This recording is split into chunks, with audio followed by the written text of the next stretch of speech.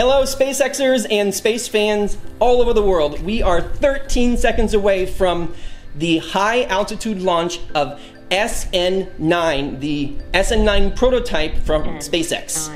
6 seconds. Once it leaves the ground, there is no coming back. It has to come back, hopefully in one piece, and land. All right, we have Raptor ignition. No exploding, no exploding. Oh, that is so cool. Look at the twin starships there. Okay, so far so good. 10 seconds in. Now, last time we saw this, that's really loud. Let me turn this down. That's freaking loud. Okay, last time what we thought were Raptor shutdowns, something happened to the engines, was actually perfectly planned. So I'm expecting to see the same thing this time. We're gonna see one by one, they're gonna turn off the engines in sequential order. I'm seeing some flames coming from the engine bay there. Everything still looks good. Remember, if something happens to this and they aren't sure what's gonna happen, like if it starts going off course, they're gonna push the go boom button and it is going to explode. So far so good, a minute in, super high already. Again, I wish we had telemetry on how fast it's going and how high it's going, but unfortunately we don't. And this is so cool. Okay, now we're gonna start seeing them shut down these engines. I see number 49's on fire already. Probably how it's supposed to work, believe it or not. Almost a minute, 30 seconds in. It is so cool seeing the flaps. Okay, all right, so any minute we're gonna start to see them shut down an engine. To the flight, everything continues to be nominal with Starship. Just passing through 3 kilometer altitude. Just past 3 kilometers, they said. This major event is shutdown of engine number 3 shut down. There we go. Looks like the camera feed on the engine bay went out. Oh, that sucks. All right, so that venting is probably perfectly fine. So 3 kilometers, they're going to 10 kilometers this time, okay? I'm gonna put this down so I don't... T plus 2 minutes, flight continuing on Starship. As a reminder, this is a test flight to a 10 kilometer altitude. Engine number 3 shut down on time. There we go. Planned. We're continuing to climb. Okay, so it's gonna keep going with 2 engines. Everything continues to go well. And he said, remember, this is just a test. This is not intended to work. I mean, it would be great if it worked intended as exactly as they intended it, but there's no guarantee it's going to. This is just a test. What I'm hoping to see this thing start to shut down all of its engines and then start its little belly flop maneuver. I can't wait to see that.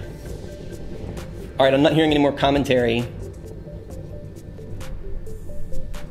Oh man, I would love to be in person seeing this. I saw a video from Tim Dodd, who's back at I think he's in a hotel back really far away, and seeing this thing fall from the sky looked unreal. It looked unreal. All right, 3 minutes in, so far so good. No RUDs, which stands for Rapid Unscheduled Disassembly. In other words, it explodes. Engine 2 shut down. T plus 3 minutes, 20 seconds. We've shut down engine 2 on time. You saw that on the screen just a few seconds ago. Starship now climbing on the power of okay, so engine number 1 is still going. I'm sure that thing is throttled all the way up because it's the only one left. Oh, this is so exciting. Can you imagine seeing this thing fly out of basically an airport, not an airport, but flying and knowing there's people on that are either going to Mars or to the moon or just to the other side of the planet? That would be so freaking amazing. Okay, so still going. It looks like it's still. T plus 4 minutes. Vehicle is at 10 kilometers. It's apogee. It's at 10 kilometers. Apogee. We're continuing to throttle down engine number 1. So they are slowly throttling that engine down so it stops ascending and it kind of is just basically hovering there until they're ready to start. On the propellant tank. Until they're ready to start the maneuver, the belly flop maneuver. Here it comes. Come on, Starship! 4.5 minutes. We are handing off to the Here we go. tank. We are beginning Here we to go. flip to horizontal. And the white cloud, the plume you were seeing was intentional. There is a liquid oxygen. And so they're dumping. We've now transitioned to horizontal and beginning the subsonic Look at test this portion thing. of the flight, where we check out the aft and the forward flaps. It looks like it's going nose down, which it didn't do last time. Last time it looked like it was going pretty horizontal to the ground. I'm not exactly sure of the perspective of this camera. Maybe it is. It's just how the camera's positioned. Okay, that looks better. Okay. Can you imagine riding in this thing? You know, you just took a 15-minute flight, you know, to, let's say, the Middle East from the US, and you are now sitting in this thing free falling through the ground. You can probably hear the wind blowing around it. Okay. I thought the feed stopped there for a second. T plus 5.5 minutes. Starship continuing the subsonic descent, using the forward and aft flaps to control its attitude. So what it's doing is it's using these flaps to control how it dives, so it doesn't start tumbling, it doesn't start going off course. They can actually position these things, and using gravity and friction of the wind, they can position it exactly where they need to.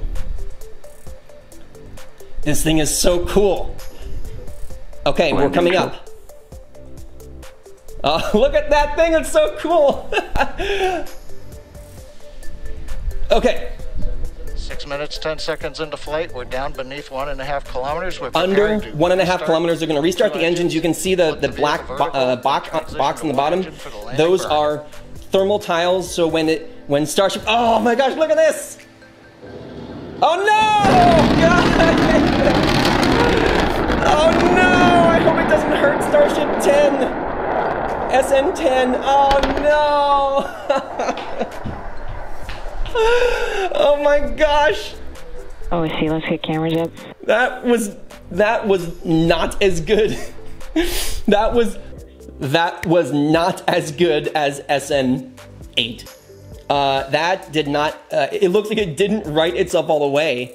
So this guy talking, he's actually the guy that does the live cast during the Falcon 9 launches. So that was great. That was awesome. Unfortunately, did not stick the landing, not even close. Oh man, that sucks so bad.